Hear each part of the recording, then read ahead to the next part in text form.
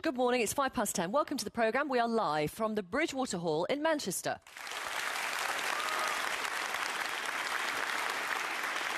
And just around the corner from here, the Labour Party are holding their annual party conference. We have around 200, we think it may be 255 live listeners who've joined us here to tell us what they think of the party and as Ed Miliband as leader. And we'd love to hear from you, as always. Labour have been about 10 points ahead of the Conservatives in the opinion polls for quite a while now, most of this year really, although one poll yesterday suggested Labour were just 5 points ahead. But almost every single poll I've seen when it comes to the economy suggests voters prefer David Cameron and George Osborne to run the economy over Ed Miliband and Ed Balls, and that's despite austerity cuts and a double-dip recession. So we'd like to ask you today what you think of Labour when it comes to the economy. Do you trust them on the economy? And also, what do people think about Ed Miliband? What do they really know about him? And what he stands for in this Labour Party? Morning. Morning, my name's Nick. I work for a charity called Mancunian Way. We tackle antisocial behaviour and youth offending. For me personally, I think the jury's out on Ed Miliband at the moment. I judge people on what they do. I don't judge people on what they wear. I don't judge people on what other people say about them. And I definitely don't judge people on what their wives wear.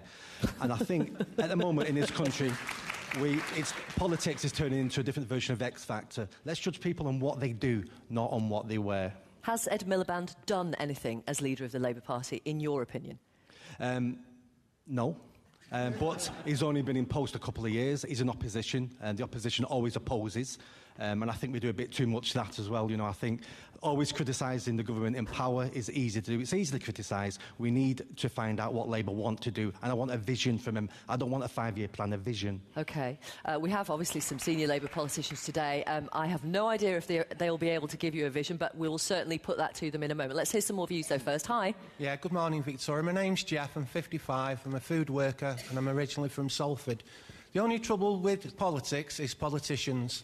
There are far too many career politicians in life and not enough working class people standing up who really know what life's all about, and more of us should stand up and become politicians ourselves. So as a politician, are you saying that you don't rate Ed Miliband because A, he's not working class, and B, you think he's a career politician? The trouble is, Victoria, and it's gone on now since Margaret Thatcher got involved with the Saatchi brothers, there's too much about personalities and not enough about substance. What this country needs is substance and not spick and span. OK.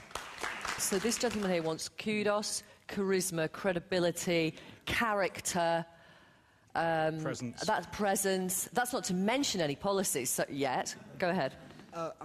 I'm Cameron. I'm a student from St Christopher's Sixth Form in Accrington, and Ed Miliband, from my point of view, is a shambles. When he was elected leader of the Labour Party, it should have been David Miliband. I'm not a Labour voter, but if it was David, everybody else would be running for the hills right now, because it'd be a landslide victory to Labour. The only reason... When you say he's a shambles, what are you basing that on? What has he done that's made you think he's shambolic? Well, what has he done to make me not think that? This is the problem. I know he's in opposition, I know he's only been for a few years, but he is, at the end of the day, at the mercy of the unions, because it was him who indeed put him in as the leader of the Labour Party. He got more union votes than members and MPs compared to his brother David.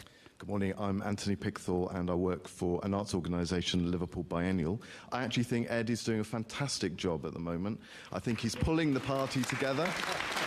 I think he's growing into the role of a credible leader.